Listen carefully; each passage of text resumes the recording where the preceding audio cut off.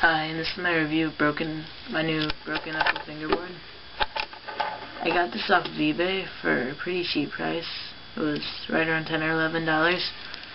I just put some standard Tech Deck wheels, Tech Deck trucks, and hardware on there.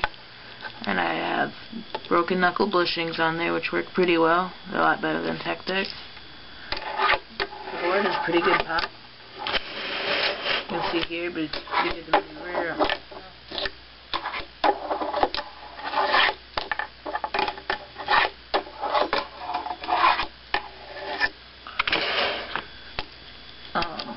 The only complaint that I would have with this board is that some of the plies, I fixed them now, but some of the bottom ply had started to come off at one point. I fixed it with some wood glue, but it's just one thing that could have broken my deck.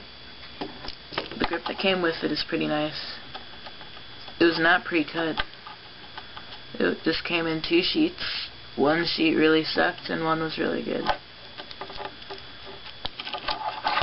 Like I said, it has really good pop. Fits everything really well as king ping holes. So I definitely recommend this.